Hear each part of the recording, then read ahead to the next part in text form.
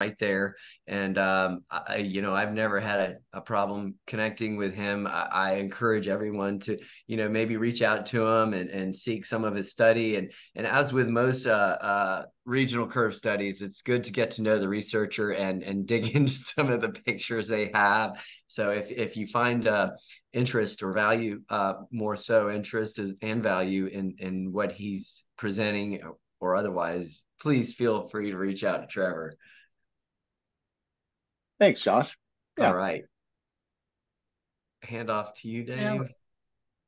yeah, yeah. I have a couple of things I'll share with you today. We're going to go into the inspirational side uh, of being thankful and stuff, but I'm going to punt a little bit and move this in a little bit different direction because I do like some of the discussions that came up by Morgan and Robert related to kind of the channel enlargement. So I'm going to share something in the stream of thankfulness from some folks that have shared with us in the past. So my first uh, when I started working with Trevor on this regional curve years ago, we got placed together by a friend of ours named Brad Fairley, and then a common acquaintance named Jack Gorey back in the day, and we were both working at Stantec Consulting. Uh, and at that time, I had people that would label me as, "Hey, Dave's a geomorphologist." And I would tell people, "I'm not a geomorphologist. I'm an engineer. I'm not really, don't really feel comfortable saying I'm a geomorphologist." And I met Trevor, who was a geomorphologist, and I got a real kick out of talking to him. The one thing that I noticed that was different between Trevor and me that came out really quickly is that Trevor was all about looking at um, deposition and scour in a channel, and looking at places where we have different deposition and scour. And at that point, this was in 2000 and 2006 maybe, or I don't know. It was a while ago. I can't remember exactly when it was, but um, and I was using this term called bankful at the time. And Trevor had asked me very kindly, "Well, what exactly do you mean by bankful?" And it started me on a journey to kind of look at the question of what do I actually mean by bankful? Because up until that point, when I'd go to classes and they'd be like, "Hey, if you don't know bankful, you don't know much," and they'd kind of have printed on T-shirts and everything else. And if you don't know bankful, you don't know something. Um, and So it really had me look at differently how what it was that I was looking at to identify bankful on sites than what historically had just been, this is bankful. And of course, I was taught by you look for scour and deposition, but we always looked at scour and deposition, but then had one point where we automatically said, by golly, that is bankful.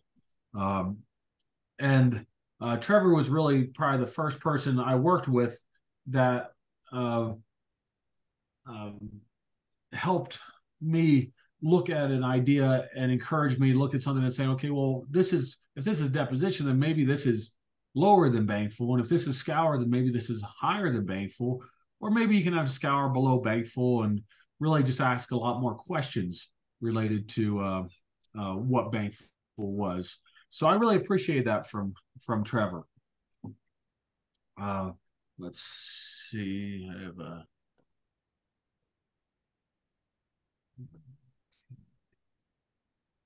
All right. So one of the first regional curves that I ever worked on was a regional curve in the Piedmont of North Carolina.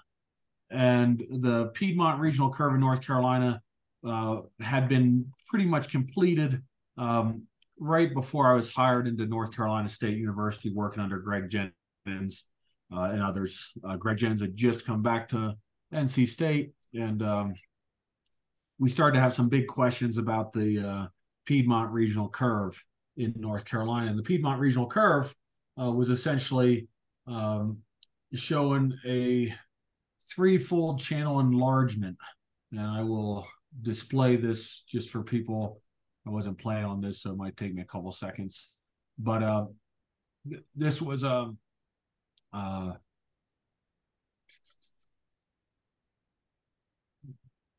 go. We'll get there eventually. So it's showing a threefold channel enlargement. And that threefold channel enlargement wasn't that much different than what Schuler et al. In 1992 had kind of figured would be happening with a channel enlargement. So essentially, what this is saying is the same as what I think Morgan was suggesting is, hey, how can you not have a channel enlargement? So this is going to kind of start me down a little bit of a journey of thankfulness here. We got to share my screen and then we'll hit the races here. Share. All right. So this is a presentation that we're sharing here, but I'm not going to go over all the things. But essentially, when I started in North Carolina, I was told that, Schuler et al. And the Center for Watershed Protection would show that you had about a 3 times increase in cross-sectional area based on urbanization. So basically, you're going to have more discharge based on urbanization, which is kind of like a no-brainer. And from that, we identified bankful sites in urban environments in North Carolina and showed about 3 times larger channel in an urban environment than a rural environment. And in the early 2000s, we started to look at, okay, well, let's have people design for both the urban and the rural regional curve. But what we started to see is that we had a lot of failures when people were designing this urban regional curve and, identify bankful by different features. And Greg Jennings in 2007 wanted to look at all the regional curves that were available in North Carolina at the time and start to look at what was significantly different. And we tried to look at what was significantly different just by the y-intercept. And this y-intercept for the regional curves in metric units would be about 20 times less than what the units would be in English units. So if we saw a unit of 19, you would divide that by 22. And that means our average regional curve in metric units would be 19.5 divided by 22.1 would be about 0.85 times drainage area of 0.71. So we looked at all these different ranges and we looked at the 2 primary factors of regional curves, the intercept and the exponent. And we just did a box plot to try to look at differences. And at this time, Dave Rosgen and others were saying, well, that urban regional curve doesn't make any sense. And he was referencing some paper that Luna Leopold was publishing at the time, but hadn't completely published. And he said, well, Luna Leopold's been doing this research and he's going to be publishing these results. And everybody's like, oh, okay, well, we haven't seen this yet. But there were talks about the urban regional curve not really working real well. So we started plotting all the differences on regional curves and what makes things different. And we did generally show that there were 3 places where the intercept was significantly different. And 2 of those locations were urban regional curves. Another one was a karst topography, but these were where the intercept or the amount of total discharge per unit area would be significantly higher than what the mean was. And this was just a mean. That's not saying anybody identified bankful right or wrong. At this time, we were moving towards more bankful high and bankful low based on Trevor's mentorship and sharing with us. And we started getting away from the idea of saying, well, if you don't know bankful, you don't know much. We just say, hey, if you don't know bankful, well, you got uncertainty. Let's try to figure out how we can do a design anyways.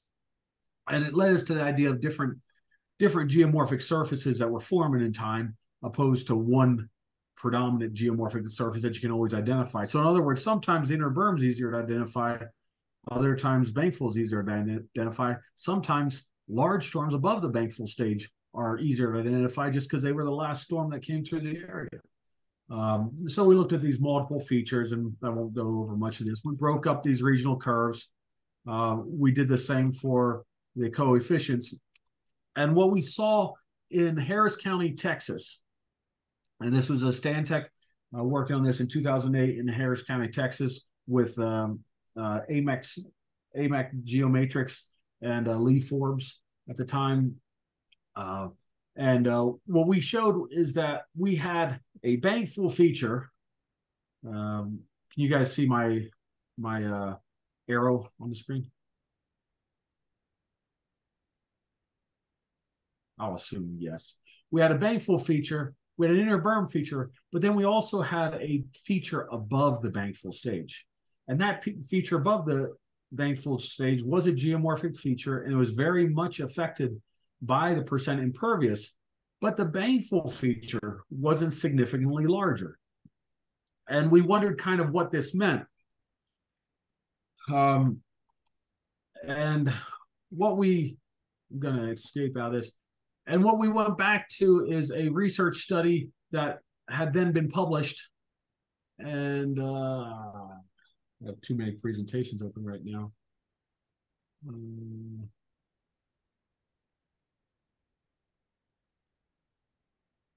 Yeah, let's try this one. All right, so we came up with this this idea of multi-stage channels. And this is what people have been noticing for years, is that there is a channel enlargement, but the bankful channel doesn't significantly change because the source sediments that are available to change the sandbox that's available doesn't change gradation.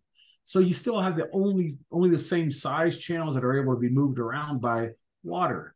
So when it comes to stabilization, unless you hit bedrock, you're still going to have to be stabilized based on the attractive forces of those particles that are available, or the available attractive shear forces that can be resisted against related to native vegetation. So what it ended up being is that we didn't see the channel enlargement that we thought. And this is not unique. This is also what Luna Leopold had seen in Watts Branch. In 1953, Luna Leopold started research on Watts Branch, and this was going to be a corridor between Washington, D.C. and the Northeast. And the whole idea is that they knew it was going to develop. This is, I don't know who it is standing in the river there in 1953 in Watts Branch, but this was a dairy farm at the time, and they were putting in a gauge station at the time. Luna was chief of the USGS, so he put in a gauging station, and he was putting together this research, and the purpose of the research was so that his grandkids' kids would be able to continue on this research for him. And he had every intent that he'd never see the results of this research, and that he wouldn't see a geomorphic change, because geomorphic changes would come so slowly, even with urbanization. But he expected that there was going to be a threefold increase in the bankful dimensions. And in 1953, the concept of bankful was very much new. I mean, Luna Leopold and Red Zwolman were kicking around this concept of bankful, but it was really just a concept. They called it bankful because it was the top of the bank. The first ideas of what bankful was ranged between a 1.1 year storm event and a 200-year storm event. So even the concept of what bankful wasn't really true. We weren't talking about inset floodplains of emergent vegetation that could develop into a facultative vegetative community. We were basically just saying, okay, top of bank. So Luna Leopold started this research on Watts Branch and figuring that he'd be tracking it for years and years and probably have it for the future generations. But he quickly realized that the changes were more rapid. In 1973, he had recognized significant geomorphic shift. And what he expected to see was, in 2001, he documented that his expectation was that he was going to see something about 3 times larger than what a regional relationship would be. So he was expecting to see something that would go from a square foot. Let's say you're here at 1 square mile. He was expecting to see a cross-sectional area that would go from about 20 to 30 square foot cross-sectional area to see it go all the way up to 100 to 110 square foot cross-sectional areas. So this was Luna Leopold's own prediction in the 50s. This is where he expected to go. by 19, and sorry, I didn't plan on presenting this today.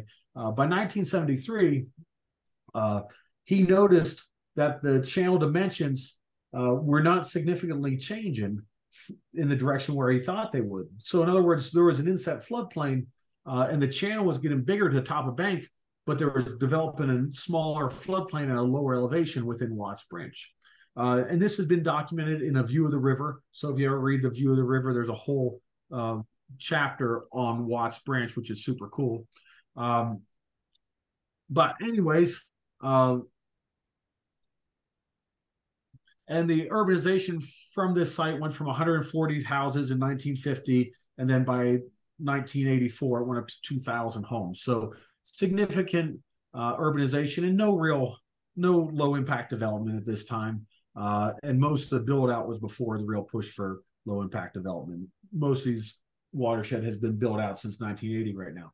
So we had an opportunity with the National Stream Restoration Conference where we had a whole bunch of people that were willing to volunteer time for free and go out and survey Watts Branch and try to see if some of the initial assumptions that Luna Leopold had made in 1953 were correct, or if his revised assumptions in 1973 were correct, or if his analysis in 1994 was correct, or if we just couldn't tell anymore. And this represents people from 3 different countries in this picture, and 4 different home offices volunteering their time at a stream restoration conference to go out and survey Watts Branch, which is pretty awesome, by the way. We only spent 3 hours out there. We surveyed a total of 7 cross sections or 8 cross sections. And we just tried to identify where the Bankful High and Bankful Low was based on Trevor Chandler's mentorship of us over the years. And we tried to relate that back to the regional curve. And what Luna had shown is that even though the channel was shifting in dimension, and he expected these cross sections to stay in place, and by 1973, he realized he couldn't find a single end pin. And he expected the cross sections to be about the same place, but they kept on moving. But the overall channel dimension did not significantly change. And he really thought it would. He thought along the thoughts of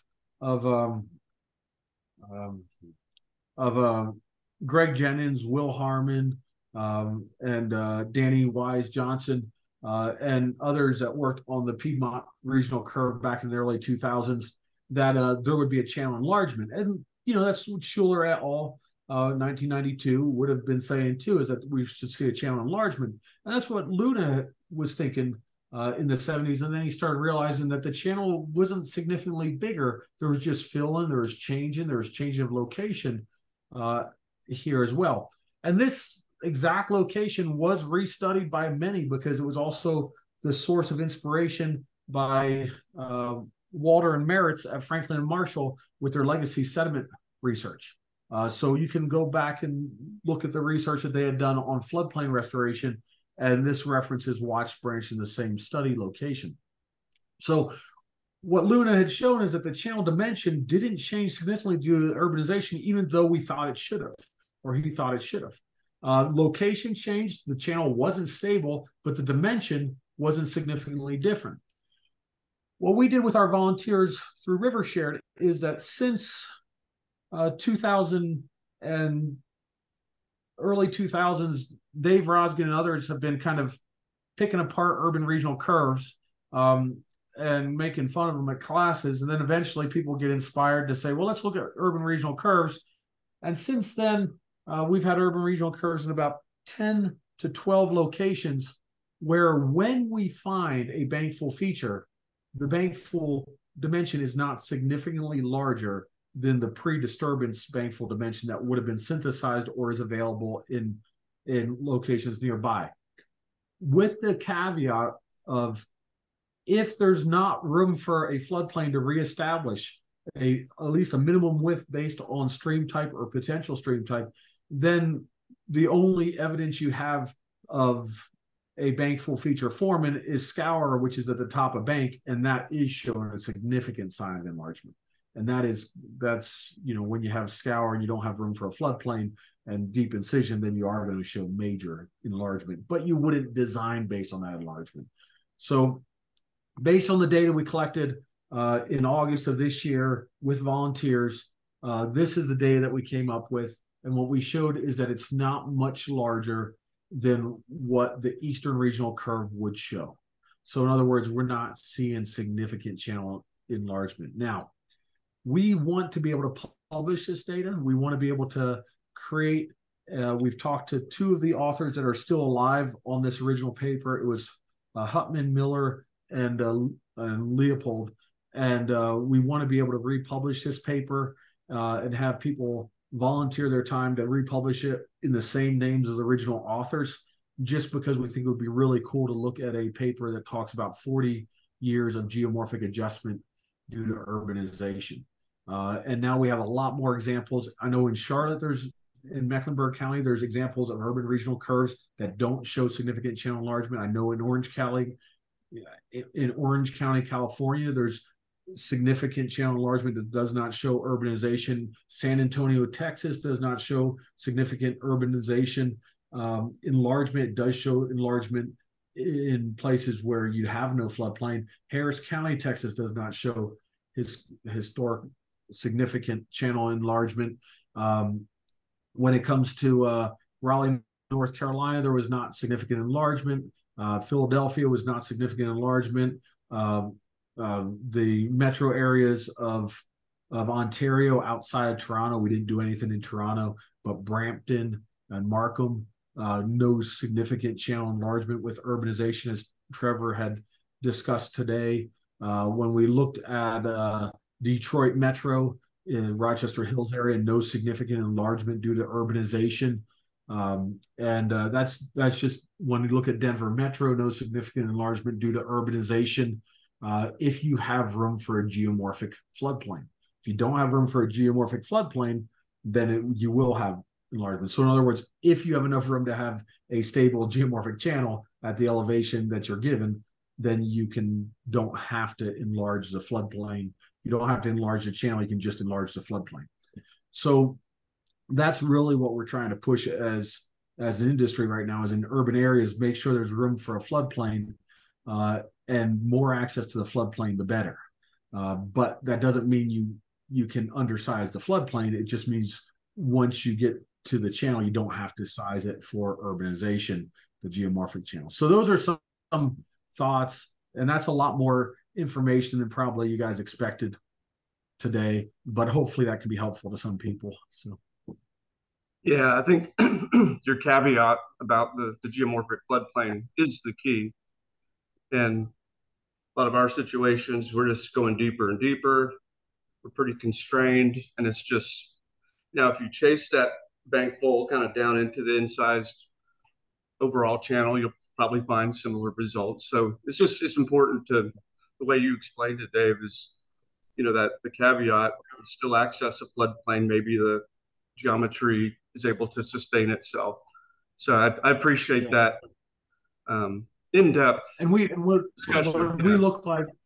What we look at, Morgan, in a lot of these urban environments then is, if you can't have a floodplain, then that's really where you need to go to armoring.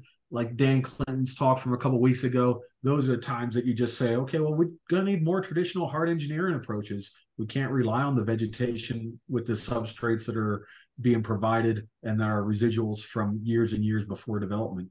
But that was Luna's thought, is that we don't get a chance to redevelop the floodplains and give a higher gradation of sediment supply after urbanization, because it's already been developed for us over thousands and thousands of years. So that's all we have to work with. So if we can't find stability in that, then we need to move to something harder. Good discussion.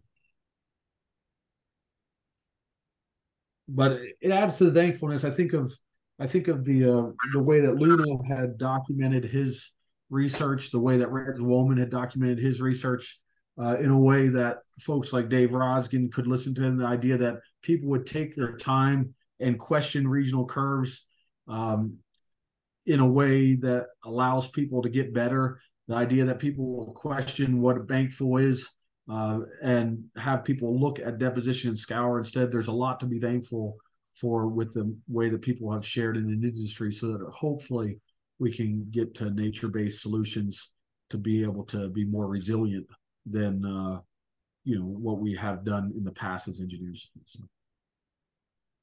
Yeah, this is really interesting. It's a good topic. It's a very hot topic.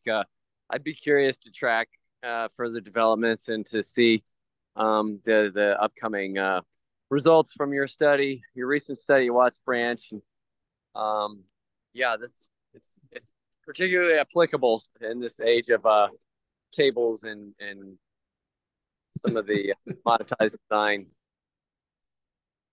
Yeah.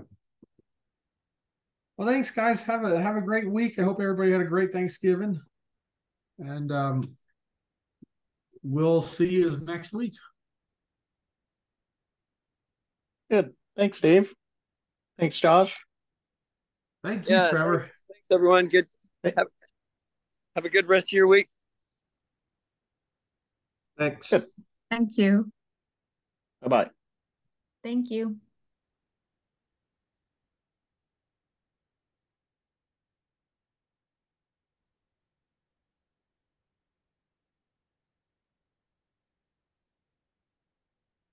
Josh, are you home this week or are you traveling?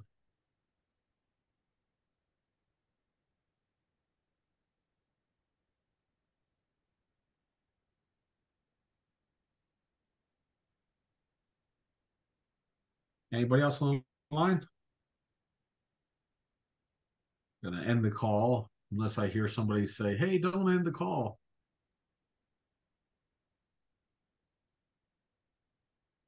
Hey, thanks a lot, guys. Have a good day.